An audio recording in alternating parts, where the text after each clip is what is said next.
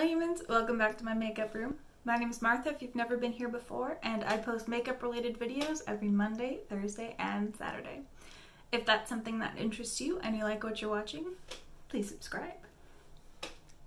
Today we're going to do a little sort of follow-up video to the What's in my Sephora Fantasy Basket video that's been going around. Now, I did film this, the Sephora edition. I will link it down below. But today I thought I would go in my little wish list and create a fantasy basket of everything not from Sephora that I want right now. Because at least half of my makeup collection is not from Sephora. You can't purchase it at Sephora. Probably, definitely more than half, I would say. So today I'm gonna go over what I would buy right now if I had $1,000 to spend solely on makeup. Let's get into it. Absolutely the very first thing I would go buy is makeup from Give Me Glow Cosmetics. I love their eyeshadow formula. I have discovered I have a selection of singles from them, but I definitely want more. And I also want the Juicy Olive palette. Do I already have army greens? Absolutely. Do I already have olive colors from their singles? 100%. Is that gonna stop me? No. So I want to get the Juicy Olive palette and then a selection of singles. I will show them in a picture, display them beside me, and that would come to... Oh, also, I've had to convert these all into Canadian dollars because even in my fantasy world, I have to pay an exchange rate. So all of my selections from Give Me Glow would cost 180 Canadian dollars. Next up, I would make an order from Glossier. I've been wanting to try Glossier for quite a while now. I want to try the Wowder, their Play Liquid Highlighter, their eyeliner pencils from the Play line. Teresa's Dead says they're very good. They have a couple of really cool colors. There's a nice mustard, which I think would be fun, and a dark teal. Those would be on the list. And I can never resist a lip balm, so I put thebalm.com on my little list. And that order from Glossier would cost $140. Next, I thought, you know, what's extremely expensive? If money was no object that I would really want to try, one singular item, and that is the Viseart Grand Pro Volume 3 eyeshadow palette. Now this is a rainbow palette, but it has gradients from lightest to darkest, which is something I love in a rainbow palette, because you can make something monochromatic, you can blend things out with similar colors. I've considered buying it before, and I would just probably never be able to pay $237 for this eyeshadow palette, but fantasy money, absolutely. Another thing I really want to try is from Kiko, and I've been wanting to try the Tuscan Sunshine Powder. And honestly, I would have bought this already if Kiko shipped to Canada. And if Ulta wasn't having a crisis.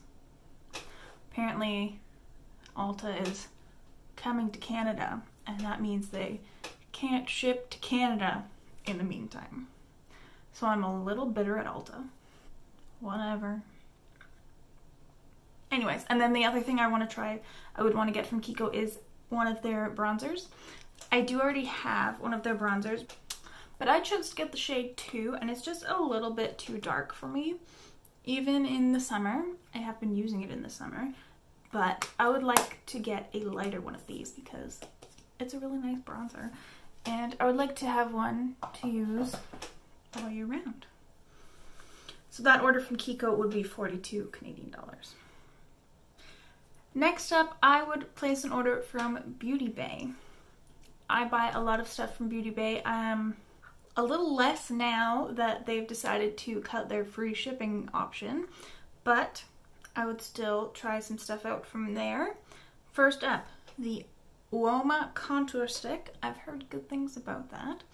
The Suva tracksuit liner, one of those water activated eyeliners, the cobalt navy blue one, that one, and the Revolution cut crease canvas. Not an expensive purchase by any means, but I think it would just be handy to have, and I've wanted to try it. Nabla lipstick in Backbeat, cool tone nude. I'm on the hunt for the perfect cool tone nude. The Uomo Woke concealer, I do have one. I'm getting near the end of this though.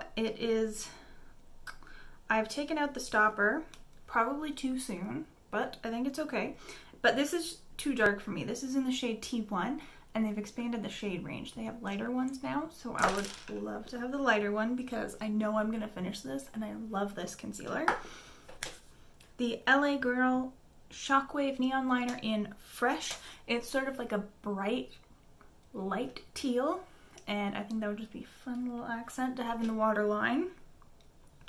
And the Nabla Skin Bronzing in Ambra.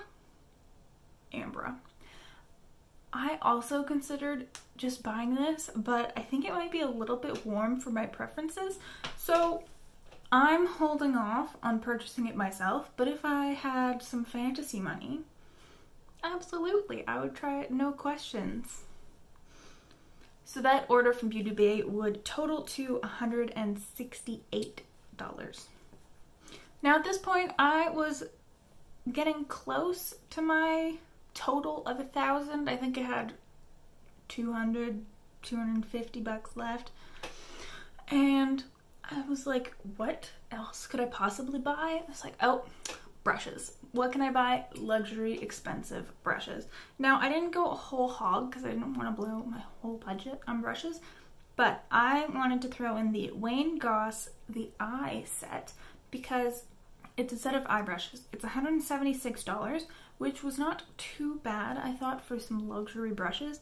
I've heard good things about his brushes, and also the shapes looked like they would work for me. They had more of a tulip, tapered, pointed shape to the blending brushes, which is my favorite kind of brush. Not for everyone. I heard Tina the Fancy Face rampage about how she hated that shape, but brushes are a very personal item, and I think I would like that shape.